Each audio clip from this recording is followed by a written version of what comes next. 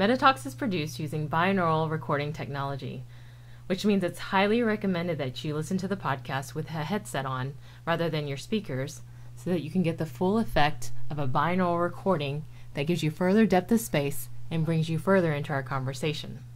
And with that, welcome to the show.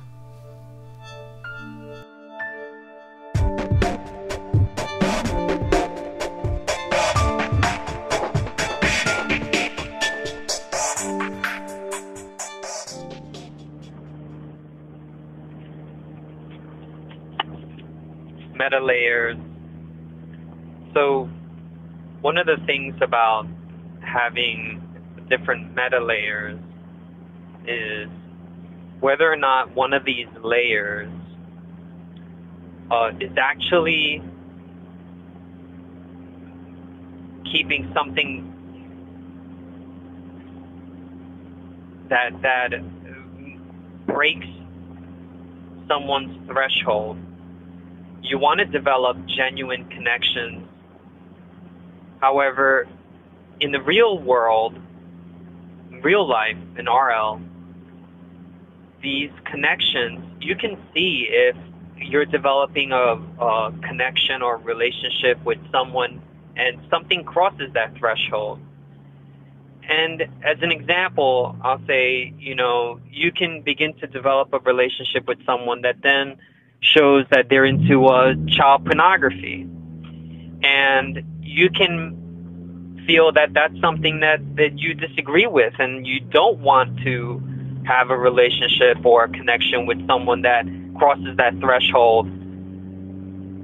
That's your prerogative. That's your ability to decide who you do and don't want to make a connection with in real life.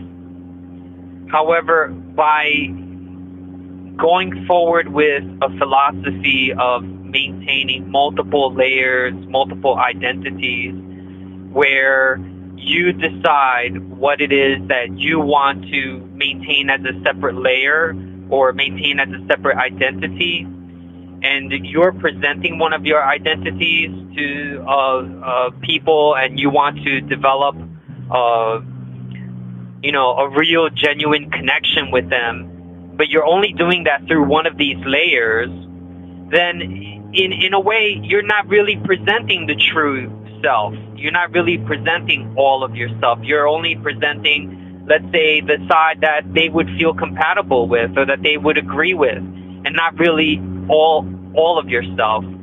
So how genuine of a connection could you really try to have if that's the approach that you're taking? In real society, we shun people who cross this threshold.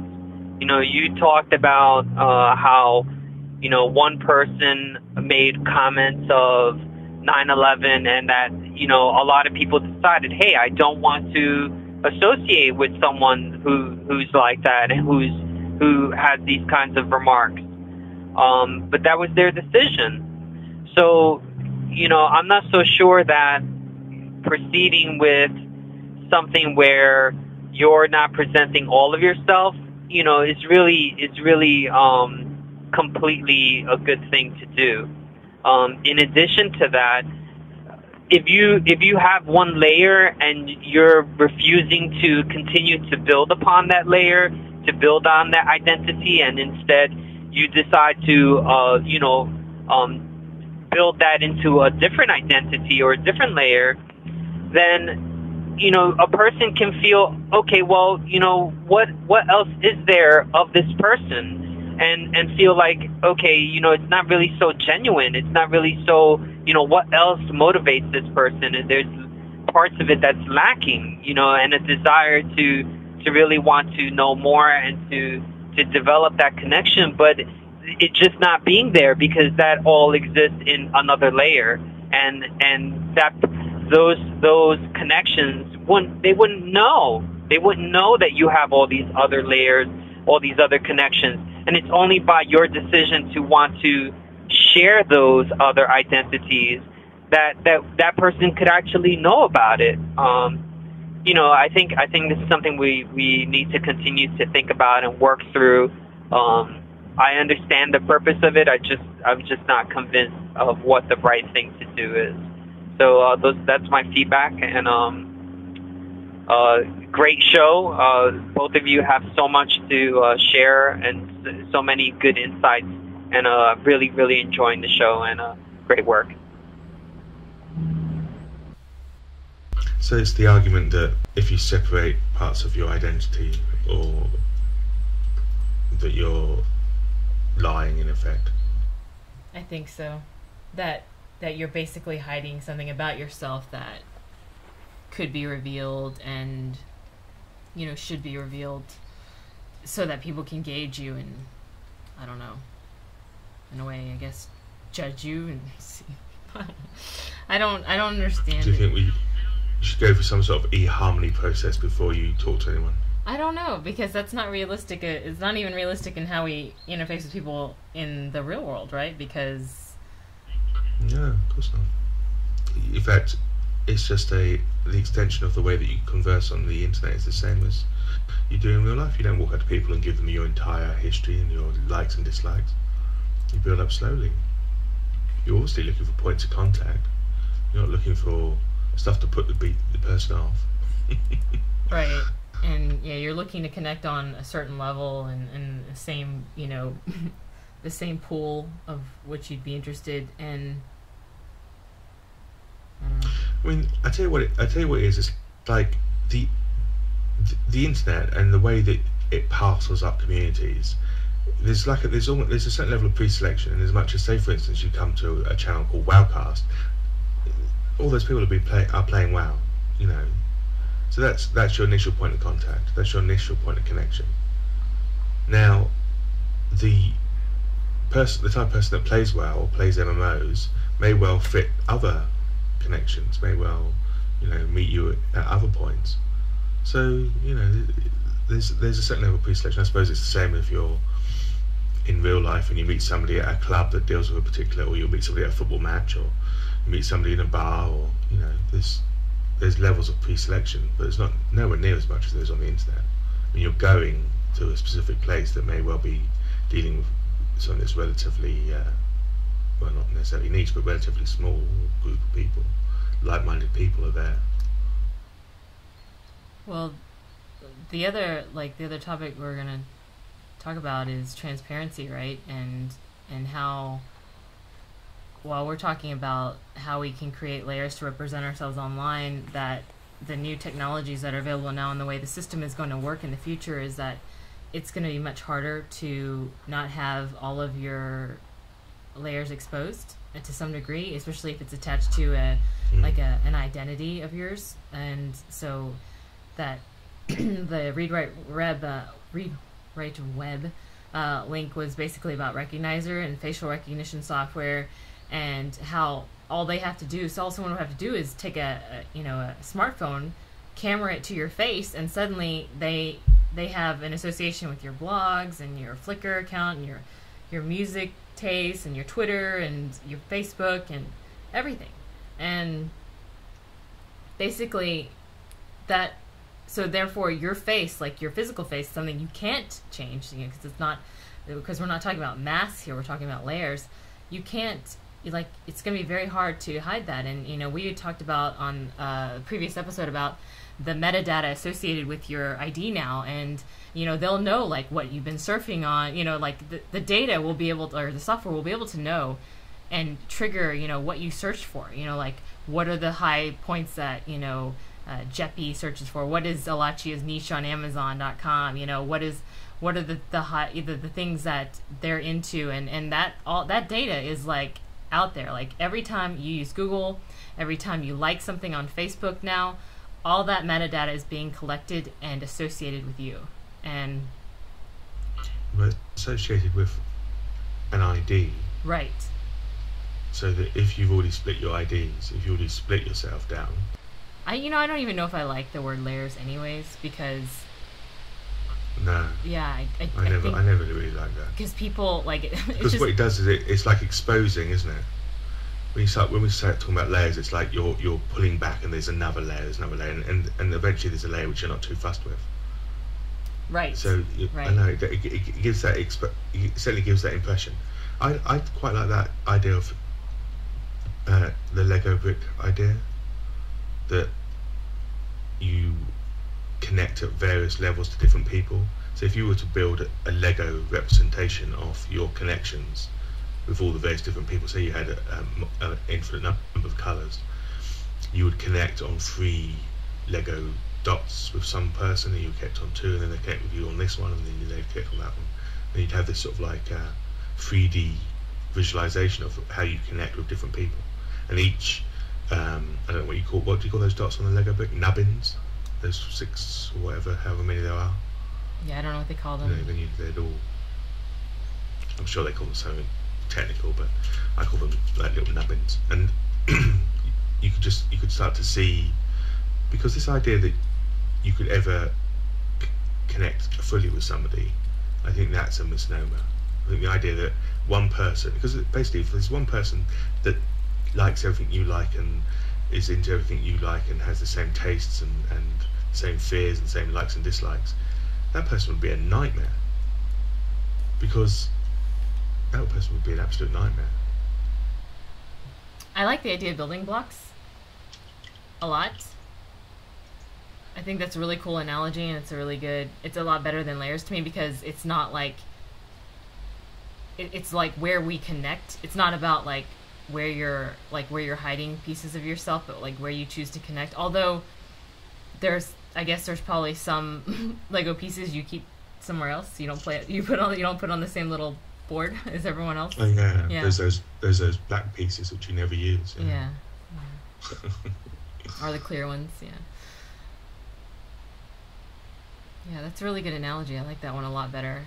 Building blocks and ways of connecting to people that we can connect with, and I just I don't like the idea that people feel like when they put themselves out there in the culture of the online world and the metaverse or whatever, that they feel like they have to come as everyone else's. Their Twitters have to look like everyone else's Twitters. Their Facebook posts need to look like everyone's. Have you seen that? Like when you watch Facebook and you see how people interact, you see sort of like the.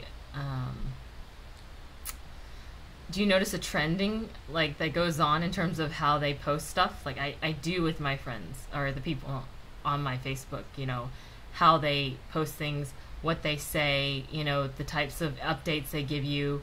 The way they post pictures, the MySpace generation was a very good example of like that kind of tone of how people reveal themselves and feel like that's how they're supposed to connect. Everyone connects with the same generic user pick, and everyone has this generic set of TV shows they listen or watch and favorite music, etc. And it's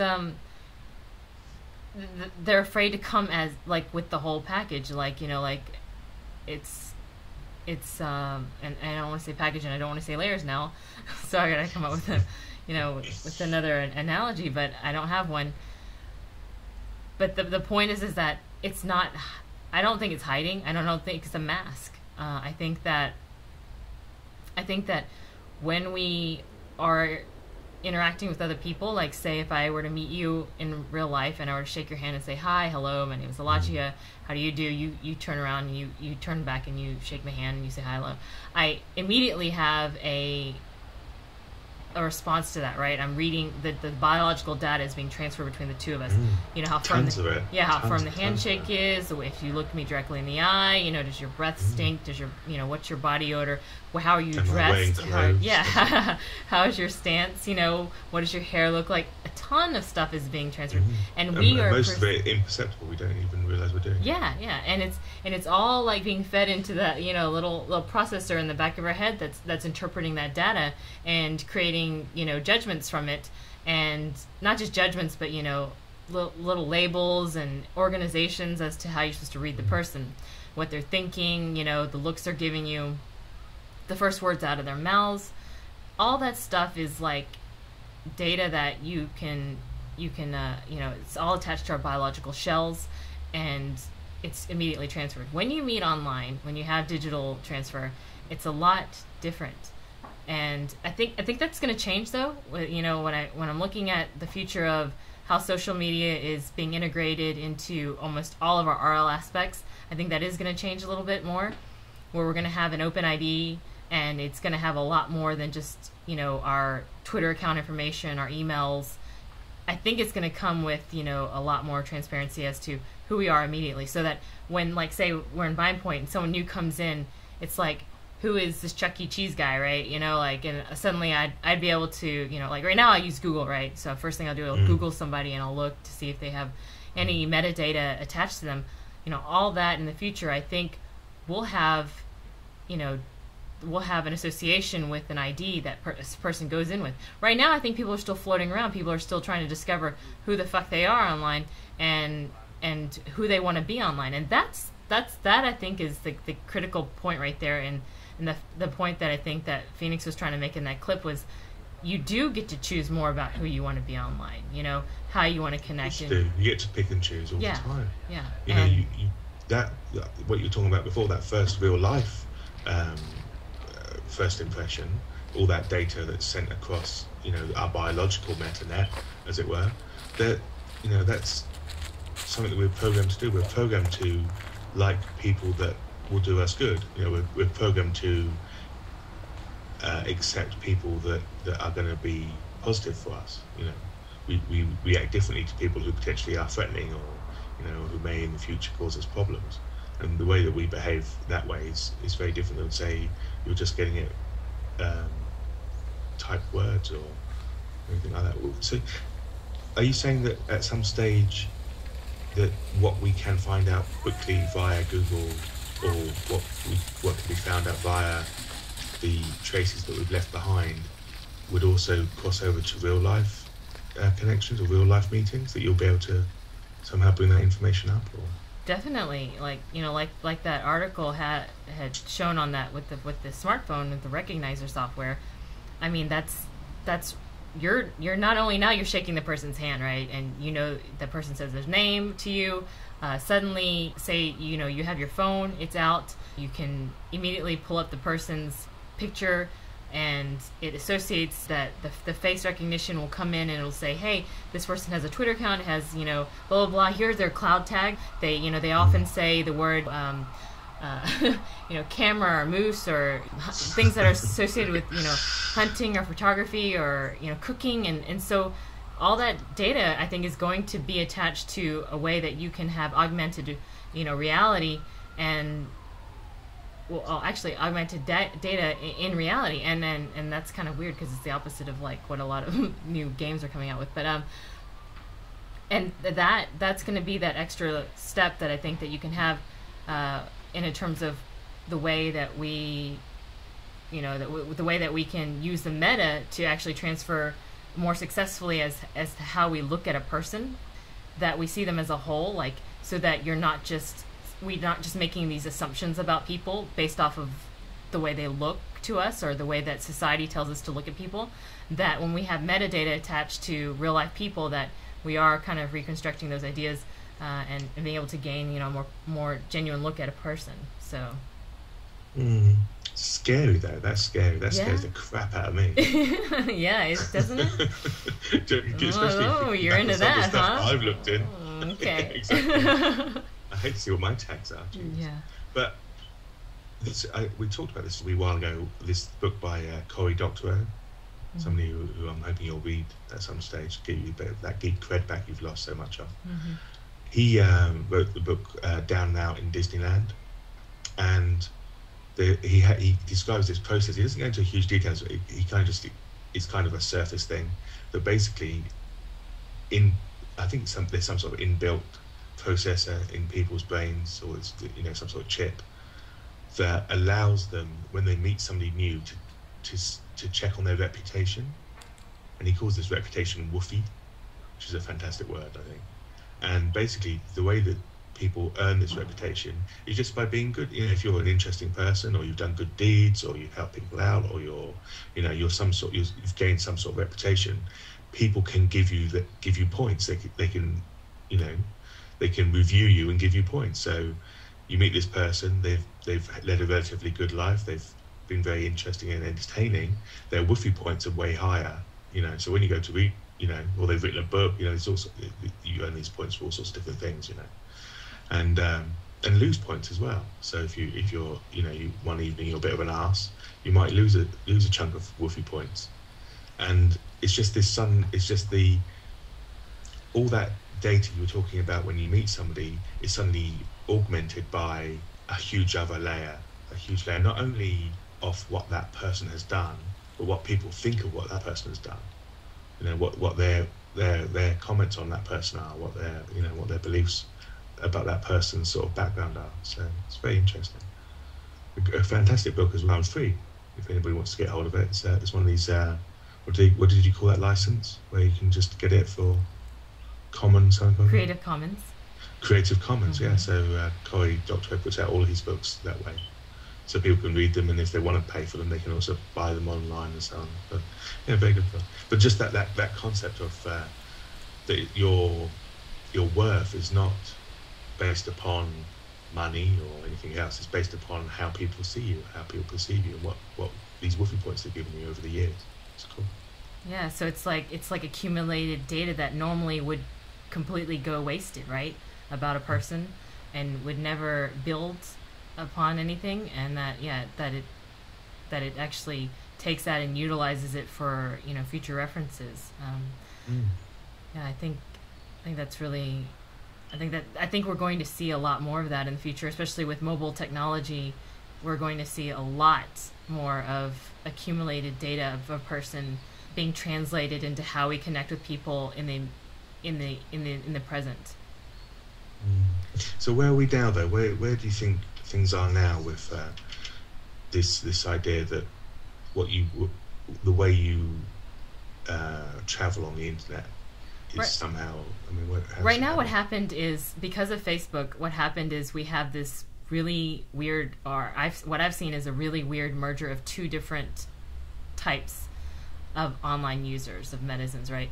You have the people who came on who use the meta as a form of expression, a form of escape from the normalcy of the world, and the perceived notions of a defined box structure of what a person's supposed to be, right?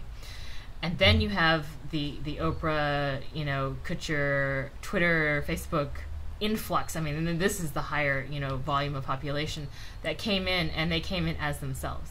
They came in as exactly themselves. They don't even bother using a pseudonym, right? These are the people who use their first and last names online because they truly believe that you cannot establish yourself in any sort of culture or community and not be real to who your RL identity is. So if you don't come in as Eric Smith, and you come in as Chocolate Mousse or whatever, that's not valid. You will never make a name for yourself to those people. In that community, in that culture, it's very impossible for them if you don't associate yourself with a face, a name, profile picture. Is that a trust issue? Is that a matter of trust? I think it is. It's sort of like it's sort of like you can be a cumulative personality of many people. Like when we talked about on that the one of those previous podcasts we did, where we were talking about what was that girl's name? The Paladin lady. Yeah. And in how it turns out that it wasn't really that girl, and it wasn't really this hot chick playing WoW. It was these who knows what it was, right? Dies. Yeah. That's why it a lot of things like that doesn't legitimize the fact that people are who they say they are, and can sit there and be these global crazy personalities and be able to blog 16,000 posts per day, and become this perfect person that people want to follow. No, people want to know that person that they're idolizing or listening to or really respecting is an actual real person, because that's how those people interface. They like the Oprahs, they like the Kutchers, they like to see who they like to be able to put a face and associate reality to the person. And so for them, they value the actual existence of a person and not the essence. So it's a really big difference. And so what I see right now is this two diverging entities, and then you have this really fluid, I call it like the hippies of the meta, right? And the Bohemians, and they're totally cool with being, you know, they've tried the whole RL thing. They've tried to be, you know, I am exactly who I am. But what happens is they're not part of the heteronormative way of living. They came to the Meta because they wanted to feel like they could have a place or find a demographic that actually fit the things that they were into. And, you know, that could be really dark sexual niches. That could be really extremely bizarre hobbies. It could be, you know, some people would see some, you know, for us in our culture, like say in the Blind Point culture, we're totally cool with people dressing up like anime characters, right? You know, like we have no issues. We insist upon it. Yeah, yeah.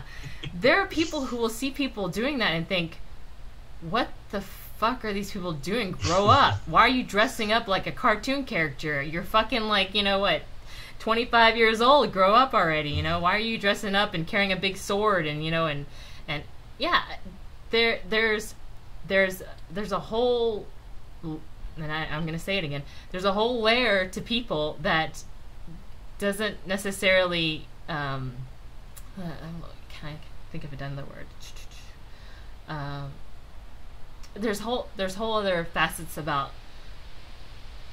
Facet's a good word. You see, facet. See, we were thinking about this the other day because I think we both agree.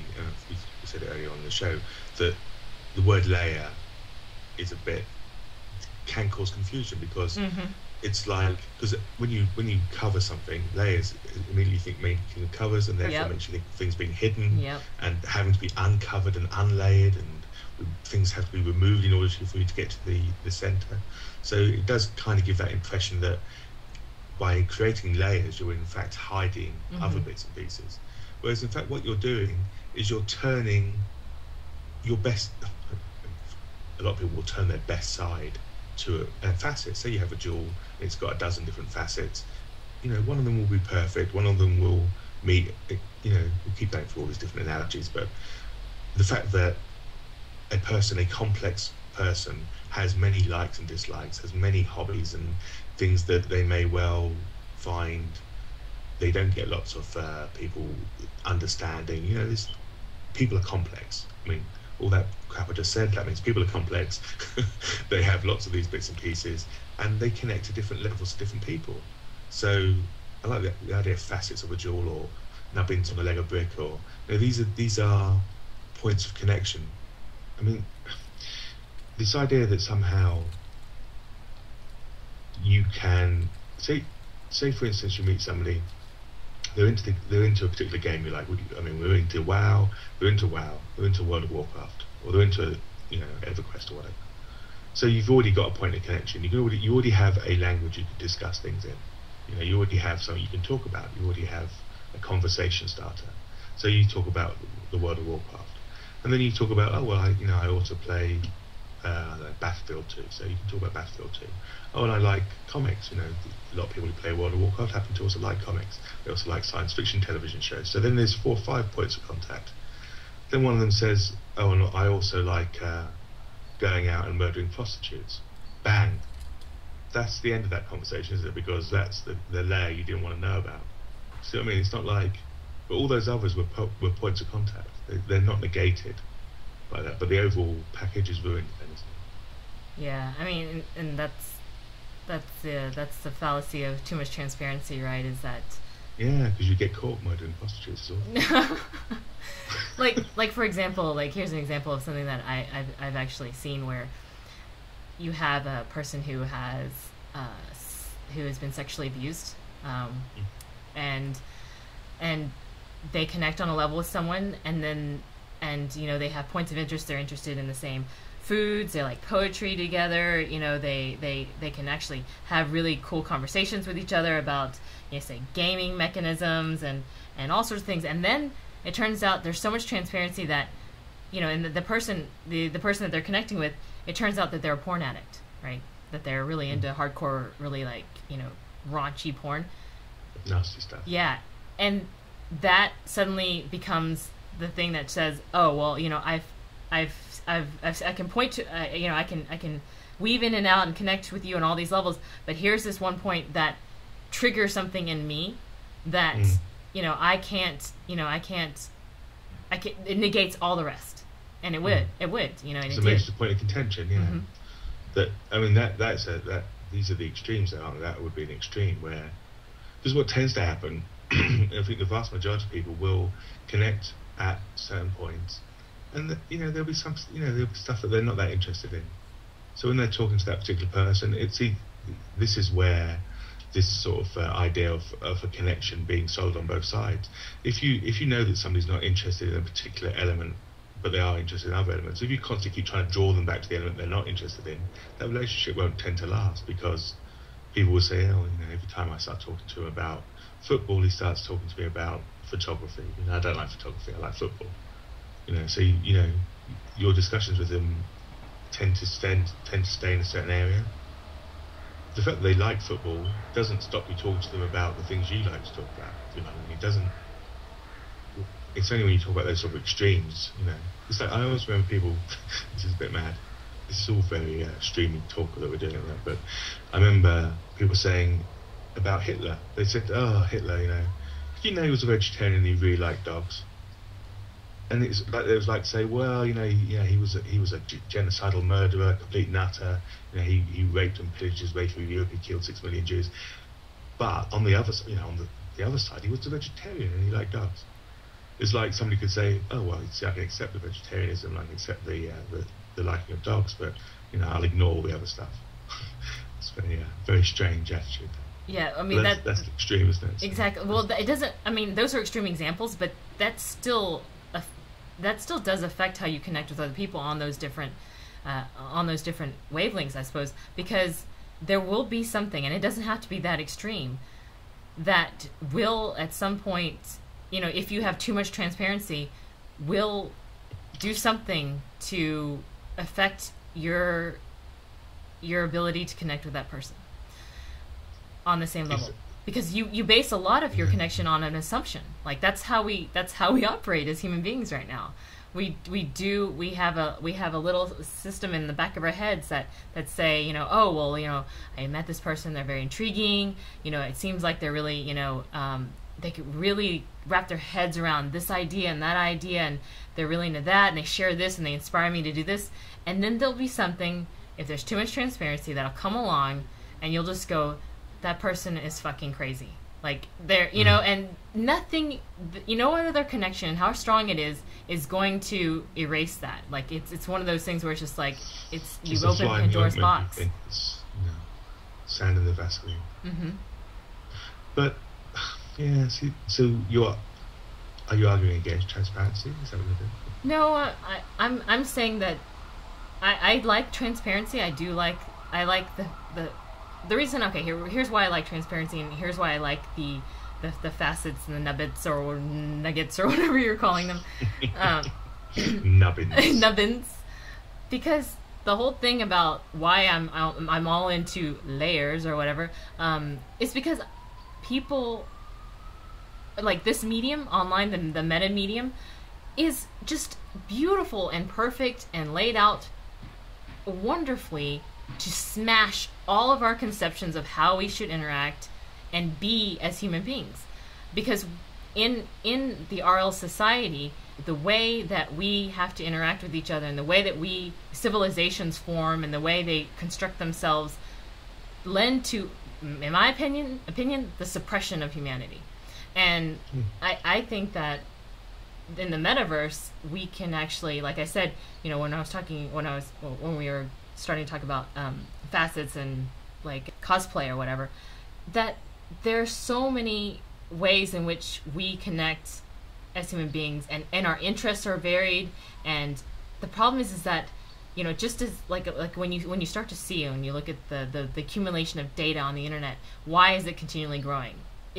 Are we creating data out of nothing? Like, are we becoming more human? Are we evolving suddenly, and suddenly there's more data? No, I think that there has always been this data about human beings, that this data is just now coming into our cognition, that we are just now seeing it for the first time. Like, we're able to see immediately how people live on the other side of the world.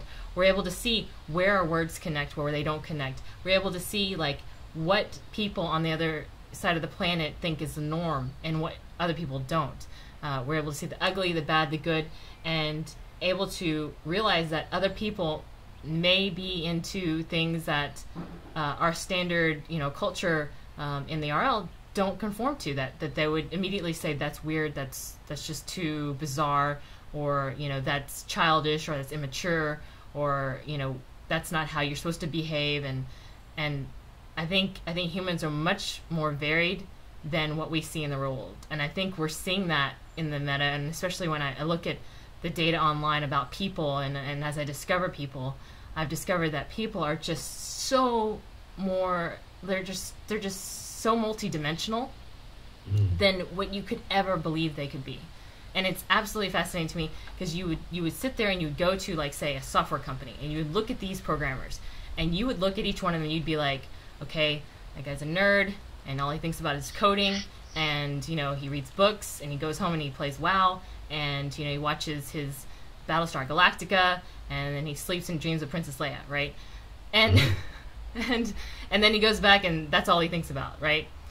You would never think that that person was into all sorts of things. I don't know. I'm not even going to name examples, because that's the thing. You just don't know. And that's what I have found, is that the assumptions you make about the way a person is supposed to be molded per what we're taught to perceive is a lot different. And then people go really, really deep. I mean, and they have so many things about them that can't be just described in a like box, or it can't be described in little check marks about a person. And that's what I like about transparency, and that's what I like about transparency exposes that for me. Transparency exposes that there is this world out there that and there are all these interactions and connections that go beyond what we would consider standard connections.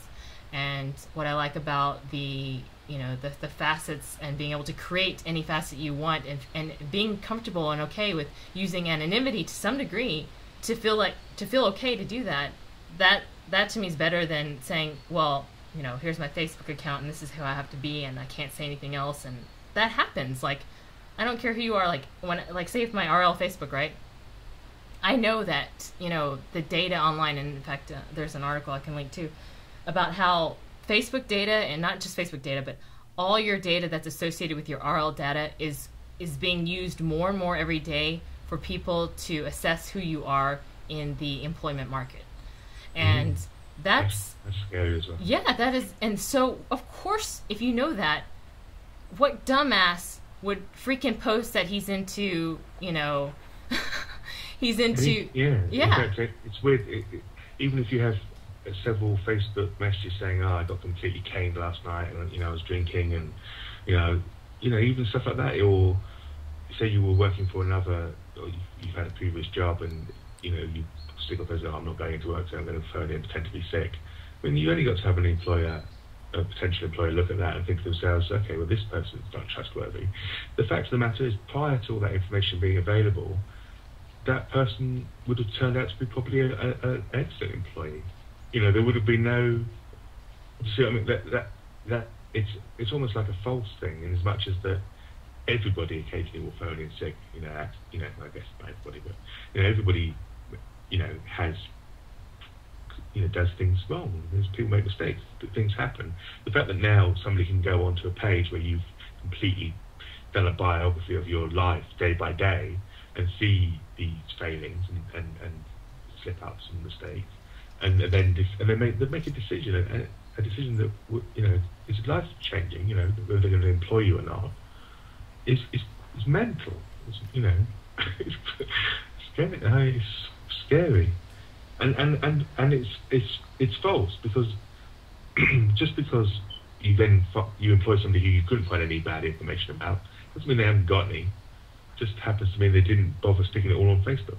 Right, and it's not just Facebook, although Facebook is probably like, Facebook's like the lead contender, isn't it? 400 million people. So yeah, well, and not only that, but the way that 400 million people. I know, it's insane. Who could even imagine that?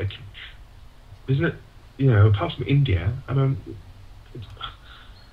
anyway, sorry. It's 400 million people. It's absolutely mind-boggling. Yeah. the way that data flows, the way that data happens is what Facebook does is it just gets people to put data out there.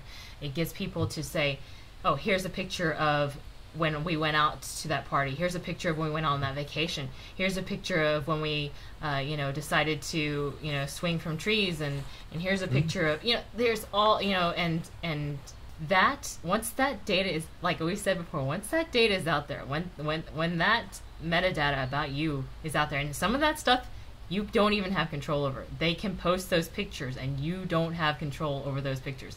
Yeah, you exactly. can control maybe people took pictures, yeah. Yeah, you can maybe control what if it's tagged to you or not. But even then, it's still out there. It's still, hey, look, here's a picture of so and so. And that to me is like you're gonna have to figure out let's say there's a meetup, right? I think I was invited to go to some WoW meetup up north in Austin. I think Stompolina from Roarcast was hosting it, and I really wanted to go, actually, because I wanted to be able to meet WoW players, and I wanted to be able to talk with other people and kind of just get into the RL community of WoW players. But for me, I'm very cautious about my RL identity, and there's no way I can know. Like, I can't go to places like that, right? Because I don't know if someone's going to take a picture of me and post it. I don't know if someone's going to discover my real name by looking at my credit card while I'm paying for food. And so for me, I have to be very protective of how I interact, and it's the same reason why I don't really feel like I would want to go to BlizzCon either, because I don't want. It's you've not made that a decision to keep those two sides of you completely separate. Right. I mean, you've made that decision, and unfortunately, it's given you a level of limitation. Yes, it sucks, and I don't mind if they know my RL identity. I really don't. I don't care if people know like what I look like, and I don't really care if people know what my real name is. I don't want the people in my RL knowing who Alachia is. I don't want them to know that that's Alachia. Yeah, it's the other way. It's the other way. Yeah, it's the other way around. And so for me, that's the kicker. And I noticed it as soon as I put myself that's why people who are really cautious about privacy about themselves, and they don't want who they are to be accessible to everybody and their mother, they don't form a Facebook page. That is the absolute key to staying out of the spectrum of accessibility, is don't create a Facebook page. I know many people who are they're like, you don't need to see me. You don't need to see pictures that I took of me and my kids. You don't need to see my Christmas fucking album. You don't need to know what music I like. That's my information. I don't want to share that. And that's valid. People don't want that. So, for me, that's great that they don't create a Facebook page, because I'm telling you, once you create a Facebook page, even if you put no data on there, even if it's a white picture with complete blank space, suddenly you will find other people creating metadata for you. So. Oh yeah, exactly. Yeah. People were going, oh yeah, I know such and such. Mm-hmm. Yeah. So all of a sudden they're giving all the stuff away that you don't want to be giving away.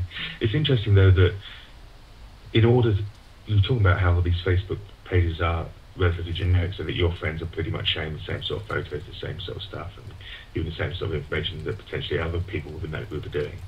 But it's almost like a you show me yours, I'll show you mine kind of thing. It's like if in order for me to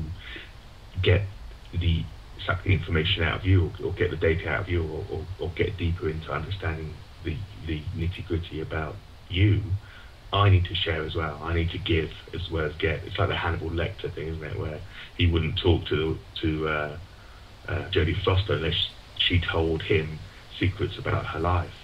He wanted to, there had to be a quid pro quo, a tit for tat kind of thing.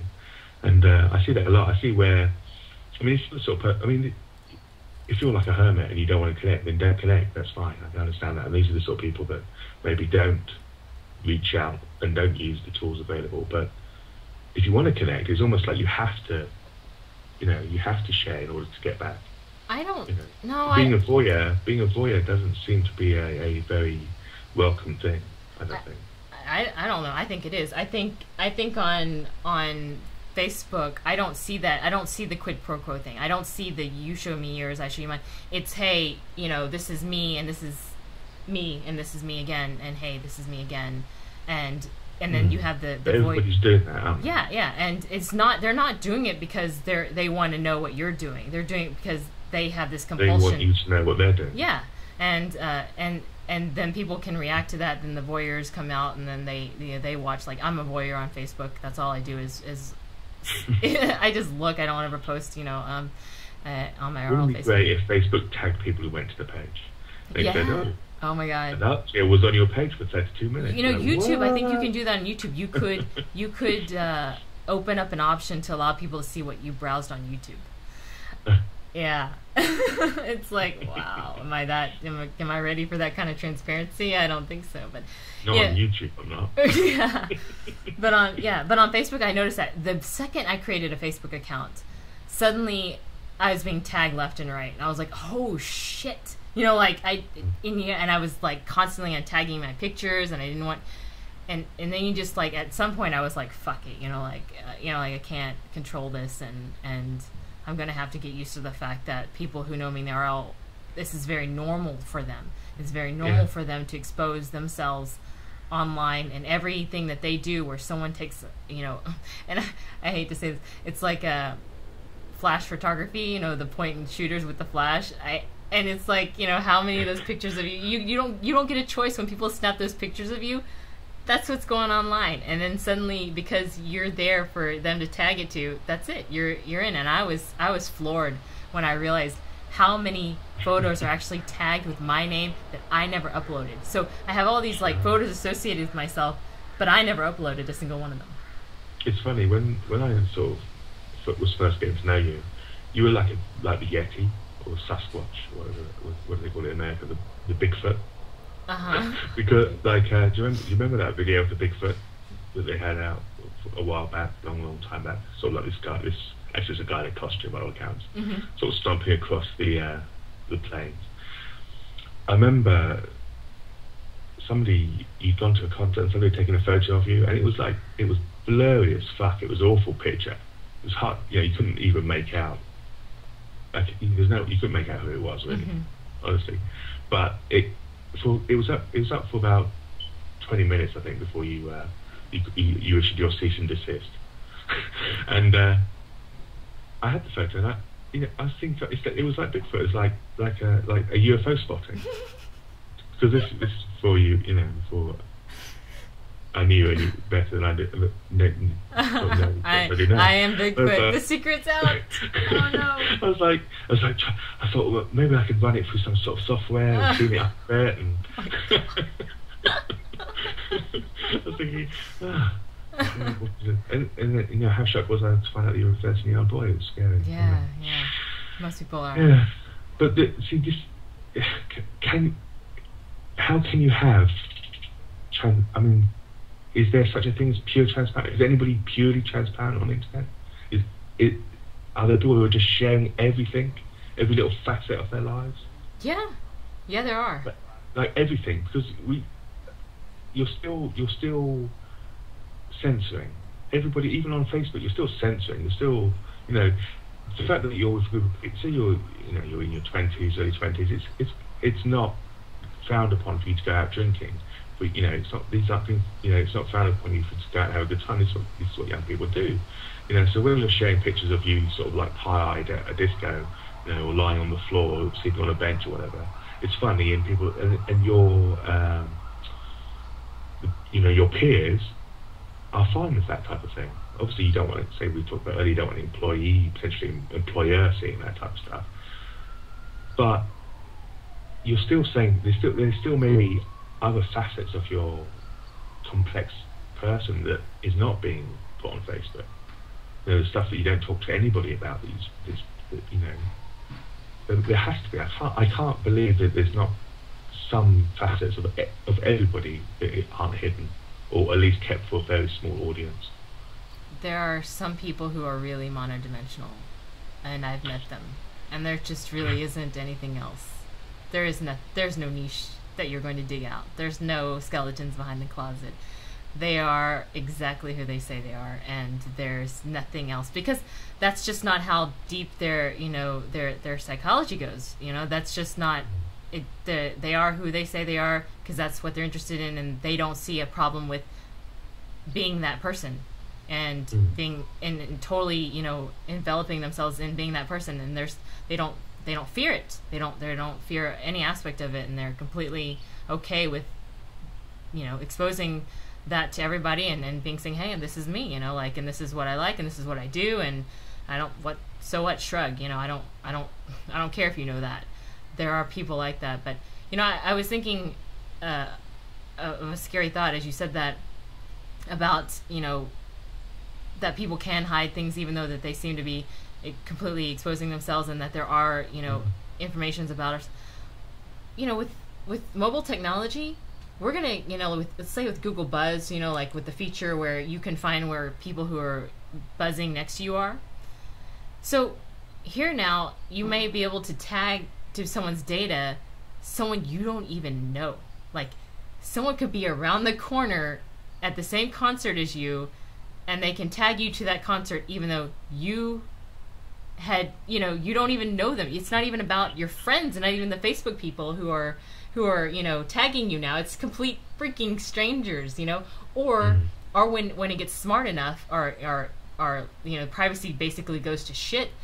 We're going to get to a point where we're out, at the grocery store, and suddenly, all of our data about what we're shopping for is completely and utterly exposed. Where we've been, where we've tracked ourselves. We're all going to have our own fucking Google Maps where it's like, here's Alachia's path, and this is where she's been, and this is how long she stayed at this point, and that's where I do feel like there is a point where transparency is good, and transparency can be a bit much, where that data is great, and for the most part, I don't really see a problem with it. Obviously, with the whole rob me, Foursquare crap, I can see an issue with it to some degree, but ultimately, I think we are going to have to get used to a world where our RL, presence becomes a little bit more transparent to everybody.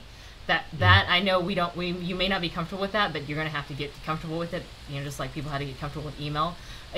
It's just going to be it's a norm. It's going to be a fact, the matter. Like you're going to have to get used to that. There's going to be a world where we are very much more aware of where people are connecting, or interfacing in the real world, and the same the same is going to apply for the meta too.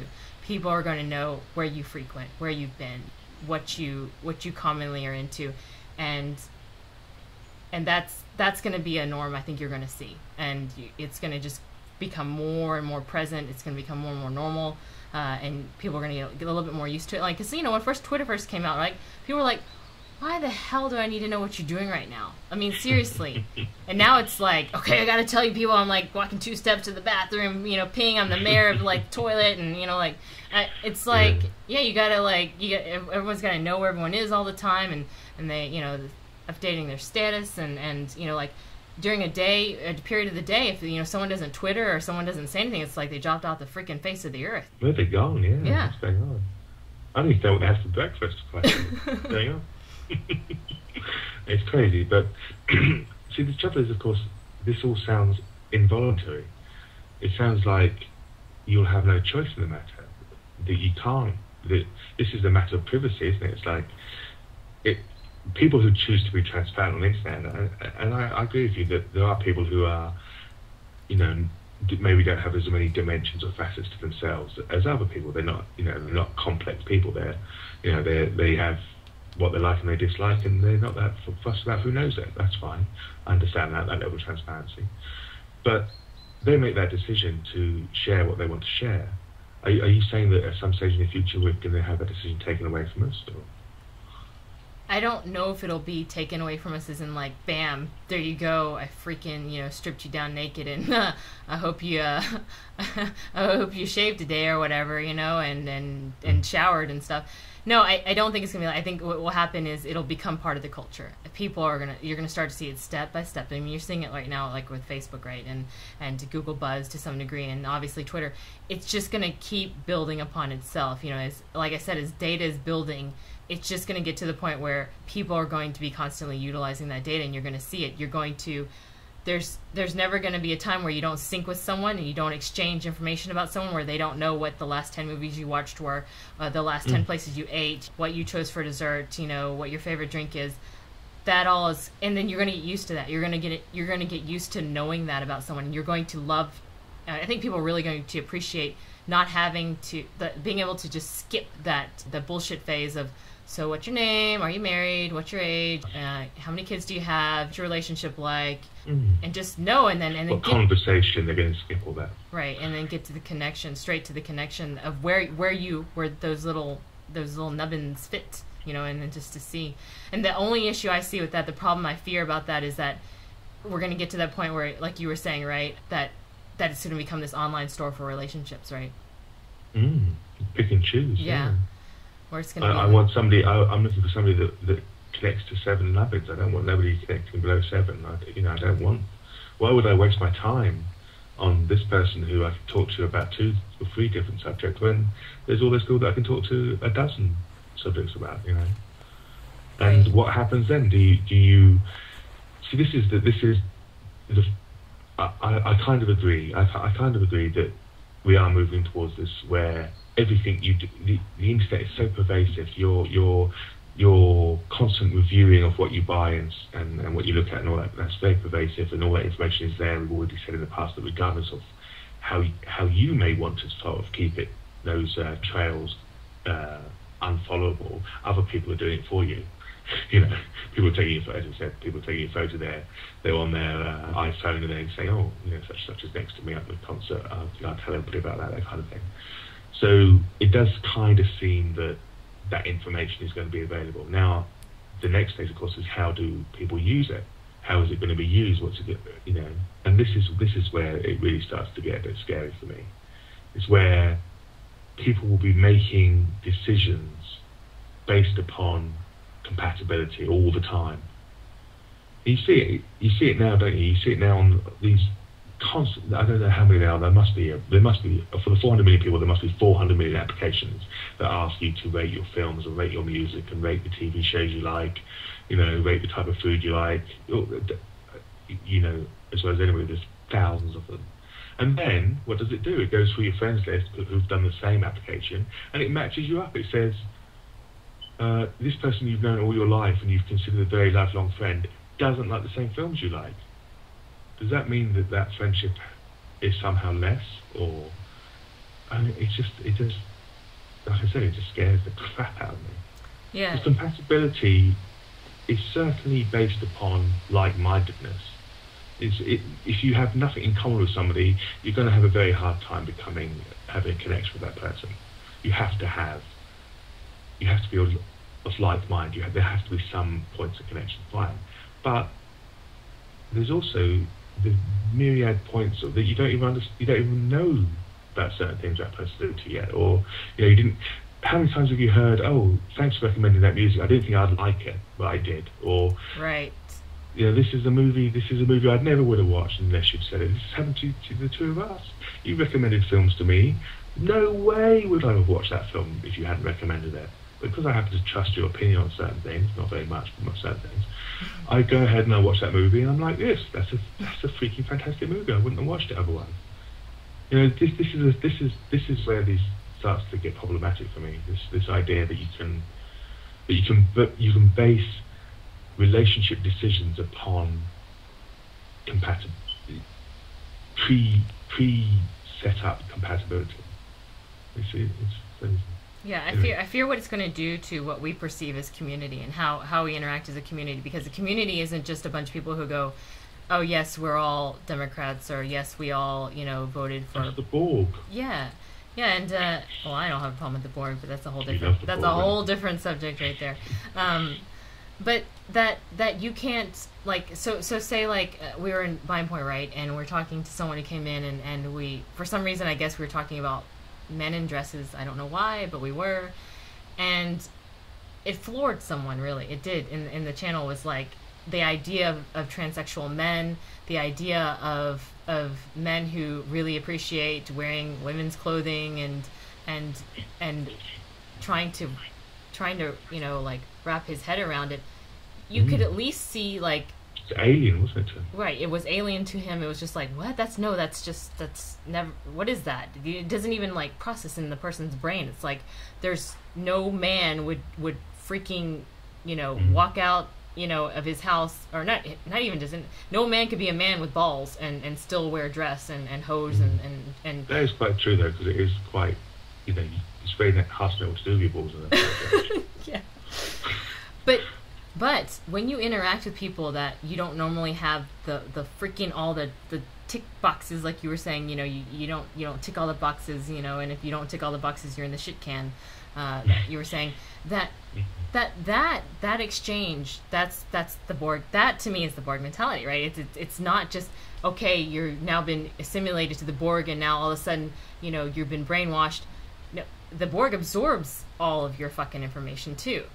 So it's not like you get brainwashed and all of a sudden there's no you all have one singular entity and thought that erases your mind and then copies itself over all the shit that you bring to it. No, the Borg mentality for me is it encompasses everything you fucking have in your head and suddenly it's spread to everyone else. And that's to me, that's the beauty of diversity within a community, and that the fear that you and I were just talking about is that you don't have that opportunity where if you live in a culture where you only associate yourself in groups of people that like the same things as you and you can jive and there's nothing wrong with being able to really connect with people and I think it's great the flip side of it is that it is great that you can finally find people that do share your interests, that do you can find those niches that you would never think you would be able to find and be able to share a whole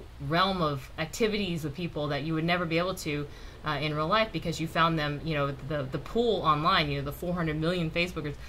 You don't have that access in real life. If you have 400 million people to find common interest with, you're going to find usually a pretty good group that you wouldn't normally. And but then on the other side, the destruction of community is when we have these separations where we don't say your box can't overlap my box. Just because you checked yes or no doesn't mean that we can't have a conversation where we say, like we were saying, where it's too much transparency, where something will come along that will just basically turn you off from that person immediately, where everything about them, and you see that the highlighted pink box at the bottom, and you're like, no, that one, no, I'm sorry, I don't care if we checked every single box, all the way down the list, that one little one at the bottom, you check that, forget it, we can't associate with each other, because I think that's the most powerful transition of connectivity is being able to inspire people to continue to grow in their thinking, and to inspire people to really react or learn how to react differently to different modes of connection. And I agree, it's a little scary as to what that culture might do to that, so that we have nothing but a bunch of extremely polarized, right? What you end up with is lots of ghettos. You end up with social ghettos. You end up with people grouping together. And this is what happens in real life. People, like-minded people, will gather together. You see it in lots of countries where, for instance, there'll be a Jewish community. For instance, I'm talking, very real life stuff here. There'll be an Indian community. These people group together because they're like-minded. They have the same likes and loves and desires. So they all group together. And what tends to happen in those communities is they become very insular, very introverted. They don't like change. They don't like anything coming from the outside. There's this concept of an outside that will somehow invade these communities. And the joy of the internet, if anything, the joy of the internet is to be able to revel in the diversity of it, to experience and see things that you would never have had a chance to do before this explosion of the meta, and to say to yourself, well, I will then become insular again because I will only connect with those people that tick all my boxes. That's like, it's just bastardization of the whole glory of what the internet is and what it can be. It drives me crazy that would be even a possibility. Yeah, that's and it's just sort of like we're coasting along and we're sort of watching this grow and wondering whether or not, as we see the translation of or not the translation, but the fluid exchange between Meta and RL start to get more and more efficient, that you wonder what this hybrid, this mutation is actually going to look like. And I see, an optimist would see great possibilities, and that it's going to really change the way we communicate as human beings, the way we educate, the way we evolve. And other people are going to see it as the complete destruction. The pessimist is going to see like it's going to be, a dystopian society, right? With that much, control of data, of how much we control each other's lives by, the mediums of online activities. Can you imagine if, like, say, Google shut down tomorrow? Like, what would happen to the world productivity? Like, it would go sky high. What would happen to us as human beings? They would be certain when they should be working. Yeah, that's the part where people are just like, yeah, it could completely go to shit like that. I think we're kind of just sort of holding our breath and sort of waiting and trying to contribute, obviously, to a world where we do take the information and the opportunities we have online and apply them into the real world, and vice versa, And I don't know. I'm kind of. It's hard for me, obviously, because I come from a standpoint where I have always appreciated the meta existence more, right? And so I can't objectively say, because there are some people who come, both ways, and they have a bigger picture, in my opinion, than I do, of like what the pros and cons are. But for me, I'm looking at this and I'm seeing a little bit more of the pessimistic side, where that's a shock. Yeah. Where I see this saturation of data coming in, and people think that they're connecting, but I don't think they really are. I don't think that the way that data is being transferred between people and the way it's being utilized and the way it's being aggregated is actually real connections. So, yeah, I'm a little bit pessimistic. Yeah, see, it's kind of going back to this. We were talking earlier about all these multitude of applications on Facebook, and one thing I was talking to somebody the other day, and they said, I see you like... Actually, it was Phoenix. We were talking about Phoenix, and he's the guy that sent in this audio that's kind of sparked off a lot of this extra conversation. And he was saying, I see you like Howard Stern. I'm a big, fan of Howard Stern. It's not everybody's cup of tea, but I happen to like his style and stuff. And a wee while ago, I signed up to Last.fm. That's the one, isn't it? And I just left it. I installed it, and for a little while I was looking at what other people were listening to and stuff. And it just starts up when the computer starts up. So I hadn't even thought that it was... What does it do? Tell me the word again. Scrabble.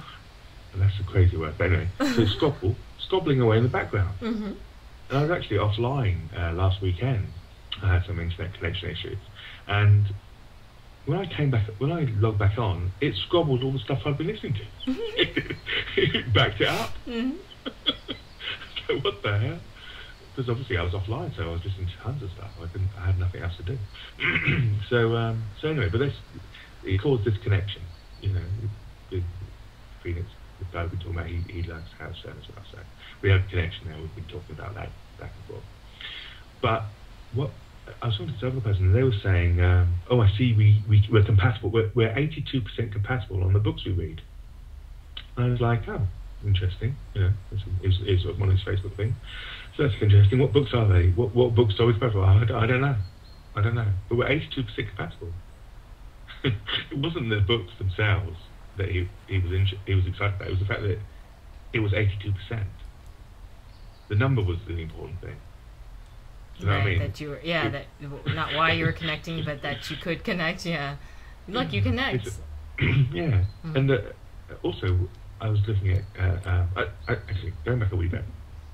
I'm sorry that this is a bit sort of disjointed, but I think we are a little bit similar in as much as if someone gave me a box of things to tick that I would be interested in, I'd tick all of them, because I'm interested in I'm interested in people. I'm interested in that diversity, and I think you are similar. Or you correct me if I'm wrong.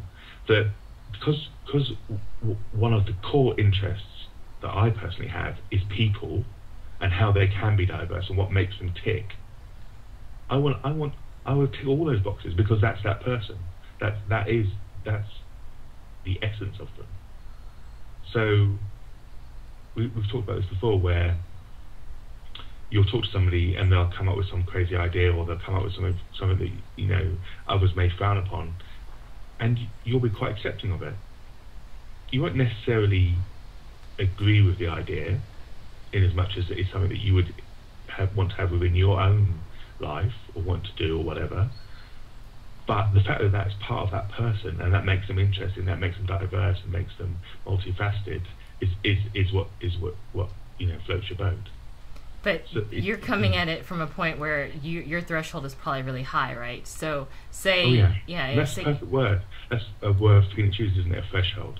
Right. Yeah. And say, you know, you're all into William Gibson, and you're into sci-fi, and you have all these really points of common interest, and you get to talking, and there's just, you know, they're very knowledgeable about Tolkien, but then suddenly out of the blue one day they talk about how they believe in leprechauns. Can you still respect them even though they believe in leprechauns? Are you that open-minded that you can bypass the fact that they are very knowledgeable about all these other things, and that they seem to be respectable to a certain degree, and then you find out that they you know, they believe in little, you know, men that bury gold pots and, you know, stuff like that? Are you really that open? And that's the thing. People always say, you know, I want all the check boxes. Come on, let me have them all. I'm open and stuff. You will eventually get to a threshold where you won't be able. Something will devastate. It wouldn't be leprechauns, by the way, because they're obviously true. Unicorns, yeah. So. Oh, did you say unicorns or leprechauns? I said leprechauns. Oh yeah, because if it was unicorns, we're going to end this conversation now, because that's mental. But yes. Of course, everybody has a threshold. I mean, the thresholds are the extremes for me, and probably the very extremes for you. You know, I think we have big thresholds. I mean, if we're going to go for those words, I can't even say that word properly, but anyway. So, what lots of people would be turned off by, it wouldn't necessarily turn us off an individual, because the fascination is the individual themselves. The fact that they have all, you know, that's what I was saying earlier, that it's not. I don't believe in leprechauns, but the fact that you believe in leprechauns is fascinating to me. Do you see what I mean? That's where it goes. You know, there are, of course, thresholds. There are certain beliefs, you know, bigotry and racism, and, you know, this type of thing, or, you know, extreme sexual things, which I have a threshold with. But, you know, it's wide. You know, and even given those thresholds, I'm still kind of fascinated to know why. Yeah, even those extremes, I would probably have a hard time dealing with a person, but I'm kind of fascinated to know why, how their brain works that way, and what has led them to have these very outlandish beliefs. Maybe, you know, I'm thinking about maybe this is the point. Maybe this is the extreme point, right? Or like the quintessential point, that it's not about the person, that it's that sociology and community and the way that human beings connect with each other as social creatures is not about you. It is not about every piece and particle of you. It's not about who you really are. It's not about how many layers you have. It's not about what you're into. It's about where you connect to another person. That I think should be the focal point. That's the problem with I think the approach right now is it is about you. It's about what your Twitter feed is, and what you say, and who you are, and you know what your status is, and what your background is. That all is just should be just a given, like it's an existence. It shouldn't be the focal point. The focal point should be is where we as humans can interact. And I don't mean like can interact as in like, you know, we both like the same things so we can discuss the same things, but like where are the points where we shoot, you know, the hole through both of us, you know, and you know we see where the, you know, the liquids mesh. And That, I think that piece, that little particle where the two individuals or the two particles of a person can connect, that to me that should be the focal point. That it doesn't matter if you believe in, like, or what you believe in, or who you really are, what your deepest, darkest secret is.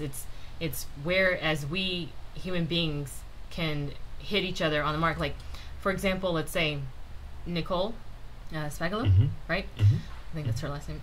Ladies of Lee. Yeah, Ladies of Lee, Wood Whisperer. You know, I knew of her for a really long time, right?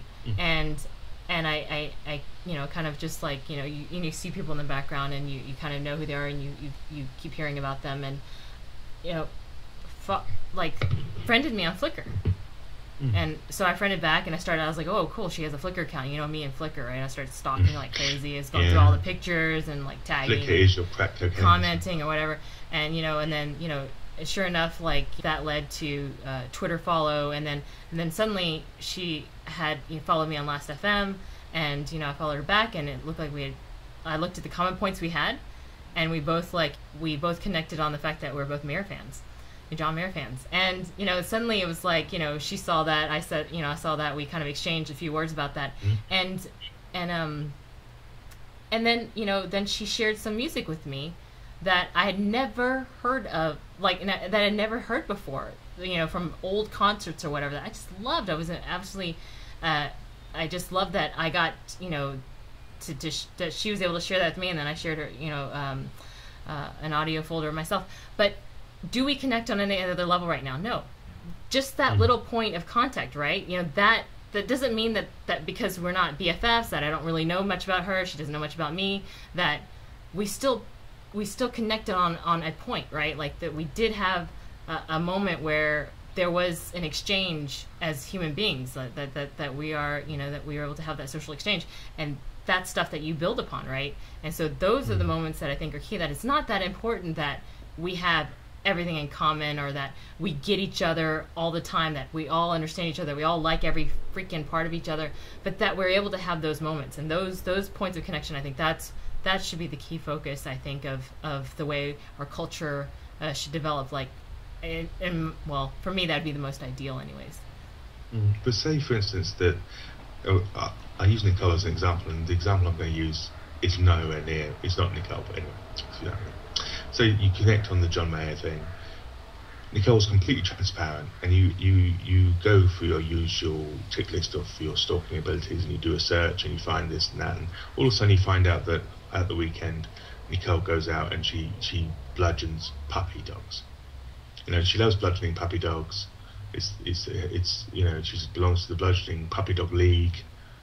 And you said, you know, does that mean that all of a sudden that that's your threshold, that regardless of that one regardless of the connection on the music side of things, that's the end of any possible relationship? Well, that's the thing, is those are things you can't help. Those are things that are going to exist. Bludgeoning puppies? Or, yeah. Well, who a person is on all levels is something you cannot help, and that is something we should never try to control.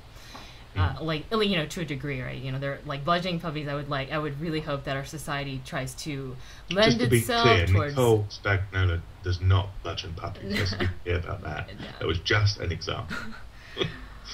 But people are who they are, and you're going to that shouldn't be the focus. That we shouldn't worry about the fact that we may find something about someone that kills our respect for someone, or that devaluates the points that we connect on. I don't think that everyone I meet and the appreciations I have for them, you know, like Fate, for example, right? I always he's a perfect example. He's a great example of everything. I have a strong, like, for me, I feel like I have a strong familiarity with him. And the funny thing is it's, you know, he was your Jedi Master for a long time. Yeah, because for the longest time when we were in Vine Point, when Vine Point was first starting out, late at night, it was me and him, and we were exchanging WoW tips. You know, he was in a high-end raiding guild, and I was just starting to raid again, and we would be talking about strategies, and so we were connecting on these little tiny points, right? In the future, you know, as we progress, you know, and as more people come into Vine Point, he becomes more and more, like, I begin to see more and more of his personality, right?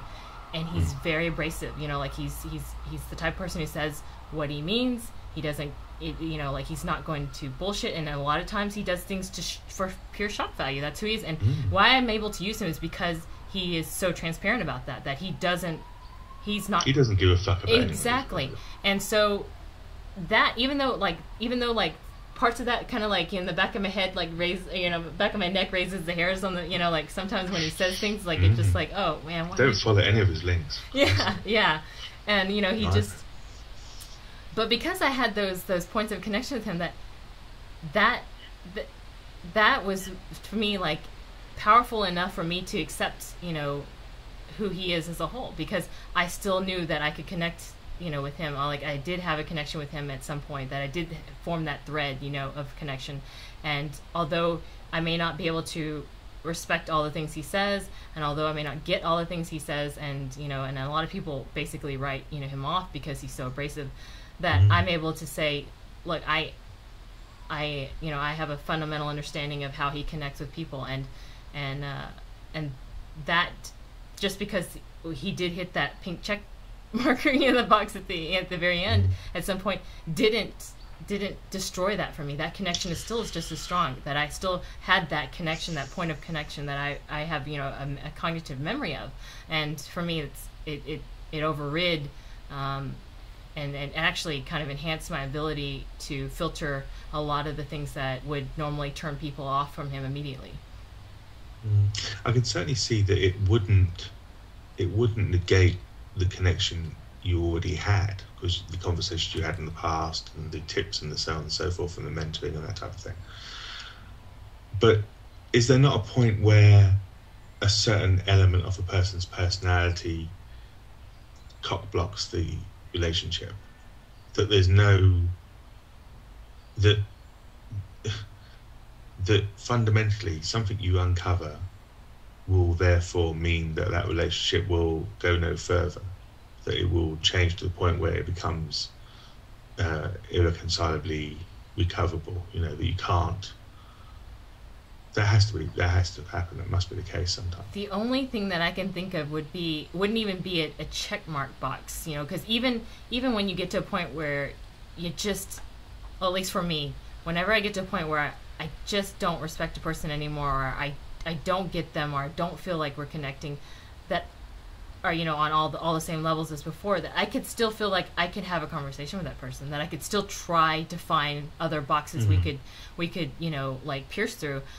The only thing I can think of wouldn't be a box check; it would be betrayal. That's the only, for me personally, it would be like if someone betrayed me or betrayed my trust, that I wouldn't. It's not an opinion they hold. It's an action they take. Right. So, and I know that's not the case for some people. Some people, it's like once you hit that marker, once you cross that line, that's it. I'm not going to even try. For me, even though I have arguments with people, even though I say God, what an asshole! I can't believe they did this with me or said something to me. For example, the person who basically told me to go kill myself on Facebook, right? Even then, even though I feel like that person really, Flickr, was it? Flickr, sorry, it was Flickr, yeah, Flickr. I feel like that person kind of jabs me, in the heart, a little bit.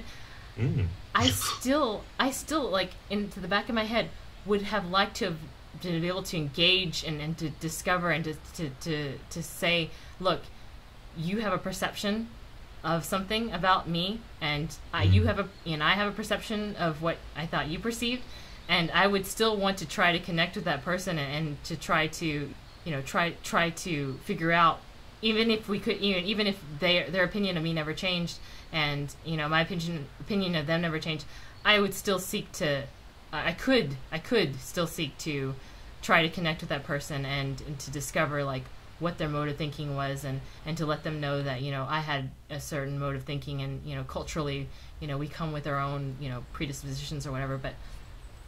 But so for me, there are, even though I get really mad at people, or if I have a disagreement with them, or they tick some box that just really irked me to death, it's not like I couldn't at some point try to find those little points of connection. That's why I say those points of connection. So that's the key point, right? Because you don't need, I don't need to connect with you on all levels. I think that if you think you're going to be able to find, a group of people that are open enough that you're going to be able to be yourself completely with, I mean, good luck. I just don't think you're going to find that one person or a group of people that you're going to be able to connect with on all levels. There's just, I don't think we should focus on that. I think that's unrealistic. I think we should focus on the moments where we can pierce through to another person and connect with them, and focus on those connections. Yeah, I think you're a relatively uncommon example, if I can be polite to say that. But in as much as that, okay, if you were given the entirety of a person on paper or on screen, and you could look at them and you could see they were exposed to you, you could see all the nastiness and all the guts of it all, you would probably still persist in a relationship regardless of what you saw on that screen. What we've been talking about is this move towards having all that information available, and people having a limited desire to connect to a certain degree, that they want to, that if they're going to have the connections, they want them to be as good as possible. And I think that the majority of people, given all that information and given the tide of information that we've been talking about, would basically say, okay, that lot go into the shit pile. I will take these 1, 2, 3, 4, 5 people, and these are the people I want to connect with, and these are the people that I will be. And that's what we were talking about, the scariness of potentially having these type of ghettoization of groupings and communities. Because I think it would be wrong for us, either of us, to say, not that we're normal, God forbid, but that we necessarily represent the 400 million people that are on Facebook, for instance. That we're a good example of them. So I don't think we are. I think we're not, and it goes back to what I was saying before. We're me personally, as interested in what makes that person tick as the things that are ticking. If you know what I mean. So basically, you're saying that everything we just said is bollocks to the rest of the world. Doesn't apply. Not complete bollocks, but what I'm saying is that I think this is the point of these may not necessarily be changes for the best. That if you are espousing a view that everybody should be completely transparent, and then you give everybody the tools to see all that information, and then of course they're making sure that people have grown up with the ability to assimilate that information and quickly digest it. The guy that can take what I've read over the last 43 years and break it down to 82% compatibility, and then go the next step, which is to make a decision on how you now progress with that individual, whether you make a connection or not, or whether you employ the person. Those stages, there's a disconnect there, isn't there? It's that scary route, isn't it? You compare yourself with other people, you give that a score, you base a decision whether you want to progress with a relationship with that score, and then you do that. And negate everybody else that doesn't meet that score. Yeah, the problem is scary. Well, the scary part about that is like what do people do with that reality, right? What they do is they create a superhuman, right, of themselves, which you can do, right, and that you can. Well, you start to control. You start to recontrol your data again, right? You start to manipulate your data. Yeah. Yeah, of course. Then we come right down to the difference between real life and online life, and as much as that in real life, I can't be 12 stone. I can't. I have a breath problem. I don't have a breath problem. That's not true. I clean my teeth every day. But I can't have better hair. I can't. I just can't. These are things I can't do. Like I can't have a stronger handshake. Maybe I can work on that. I don't know. But what I'm saying is the things that I can't change about myself. I can't change that first impression that somebody would have if I met them in the street. Because that's it. That's what you get, and that's the package. On the internet, however, I certainly can change that. And this is where we come down. This is where we start to get into that area where you put your best side forward. You God forbid, some people even will make up a persona, like you said yourself, a superhuman persona. Everything, all the good stuff's up front. All the good stuff is what people can find if they went looking for you on the internet. everything else is hidden away, or not even, or has never been there. You've from day one, you decided you were going to be, super friend on the internet. And we even have people who will decide, for whatever reason, they want to connect with an individual, and then they will chip away all the stuff that doesn't connect, and they will only show to that individual they want to connect with all the stuff they know will hit home. They'll talk the talk and they'll walk the walk of the person they're trying to connect with, and lo and behold, they connect. Because of course they are, because they're speaking the same language, they're saying the same stuff, they're thinking what you're thinking, or so you believe. And then, sadly, further down the line, you realise that's not the case, and that it was all make believe.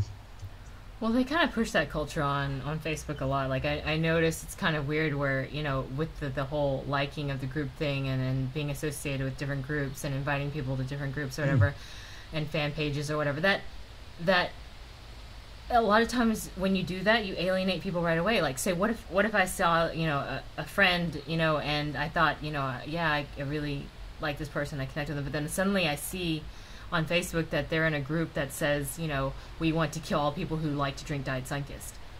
How am I supposed to react to that, right? Like my staple, right?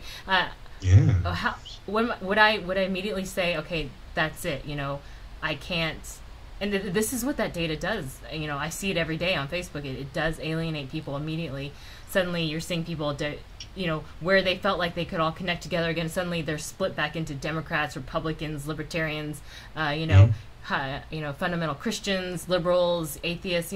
You see people starting to go right back down those lines of, of being polarized, and that is focused on who you, again, it's focused in on of everything about who you are, not about the connections you can make. Although, I guess maybe the other side of looking is that that's the connection, right? That the connection is that you are in these focus groups, and that's all you focus on is connecting to like-minded people and to people who are into the same shit as you all the time. And I don't know, I kind of like the anonymity of things, and that's a topic we're going to it's on our list is the guy who developed 4chan or whatever.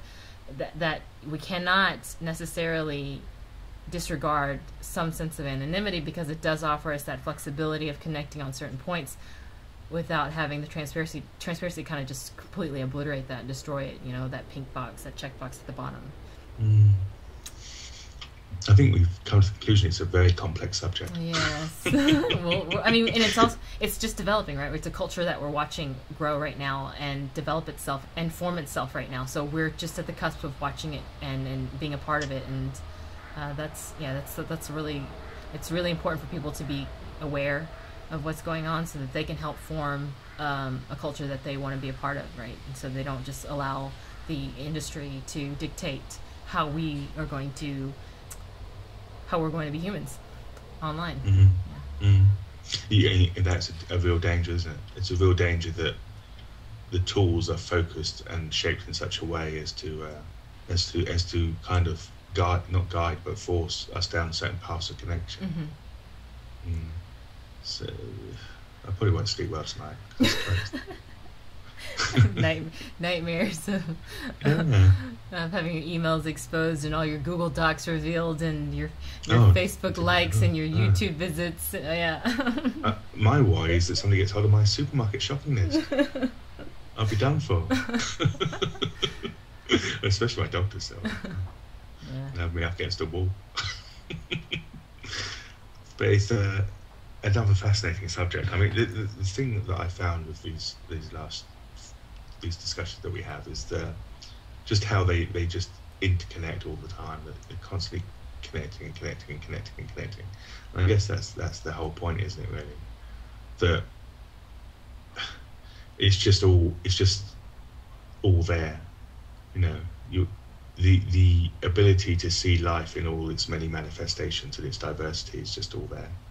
And having the time and the inclination to dive deep is fantastic. Yeah. Well, what I think about is really positive to look at, I don't really say many positive things, right? But the positive thing to look at right now is that we're able to discuss these things. I'm actually, I'm seeing people discuss these things online all the time now. Mm-hmm. Is that it really focuses in on the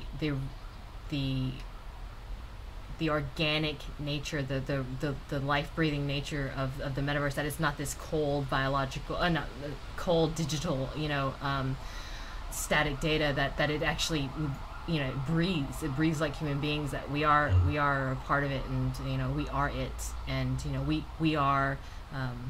Is it Tim Riley? As he said, Riley. He said that we are Skynet. Yeah. Mm-hmm. Yeah, I mean that is definitely positive. The positive is that this is out there in the open. It's kind of like in the past, it was very easy for government and big business to work behind the scenes and do things and affect our real life environment and basically be complete douches about stuff. The good thing about the good side of the internet is that as it becomes a culture and the culture develops, people can see it happening. You can see it, and there are people who are standing up and using those tools. Those 400 million people on Facebook, they want those 400 million people on Facebook to know privacy issues that are happening now, and how things are going to change, and they try to get as many of them aware of these situations as they can. And without the tools that are developing and that we need to keep an eye on, you wouldn't be able to tell people how they're developing. So there's definitely positives there. I mean, the fact that we're here talking about it, nobody's come kicking down the door and taking us away in chains is pretty damn good. They're going after the leprechaun worshippers first. Oh yeah, of course. and those unicorn bastards. So we didn't pick a closing song for today, Oh well, I did pick a closing song, but are you going to sing it? The whole idea. What, My Old Man's a Dustman? Yeah. Well, see, I would have done, but then I did ask you to get hold of the Mormon Tabernacle Choir, and as far as I can tell, since I don't hear them tuning up in the background, I guess you didn't do that. Oh, well. And not that anybody want to hear me sing anything, trust me. I think there's at least a few There's people. no one. Just leave.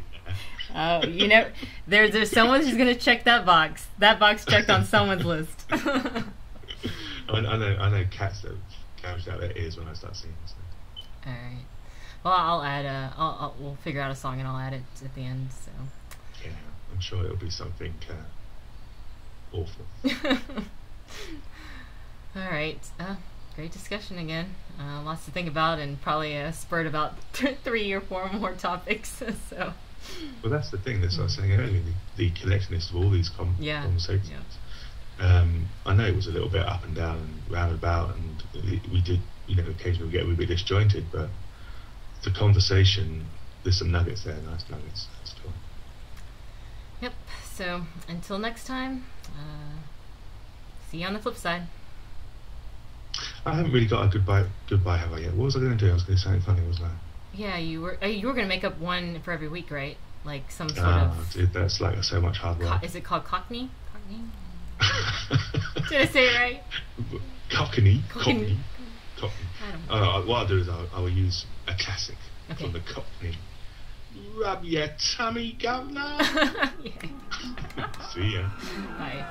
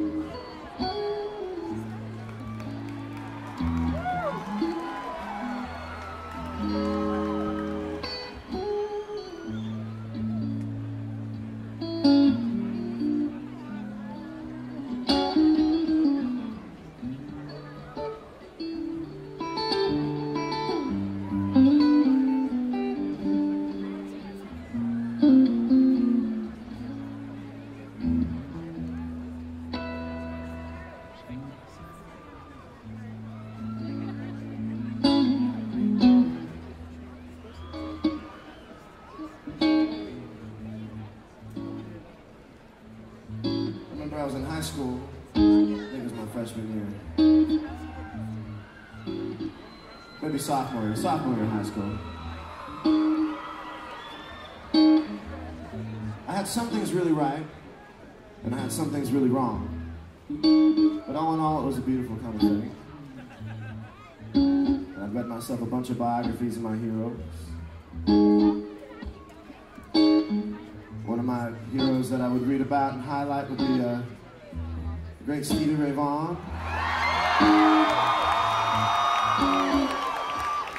I used to take a highlighter to the parts that inspired the shit out of me. And I asked my mom one day if she would give me $500 and kick me out of the house on purpose so I could move to Austin. Because I read this part of the book where it said that Stevie Ray slept on pool tables, and I thought it would be really cool to at least spend a couple nights on pool tables. I thought that was going to be really romantic, you know? I thought it was going to be really romantic. I was going to pay my dues as I went along, and I was going to fall, and I was going to get bruised, and I was going to get cuts on top of those bruises. And I was a little disappointed that that didn't happen for about a minute. And then I was extremely thankful to you guys for coming out to shows and giving me the kind of life that went pretty instantly from obscurity to being able to play on stages for people. But it's very, very cool, and it's a thrill to be received in this city where I always wanted to move to and start playing blues.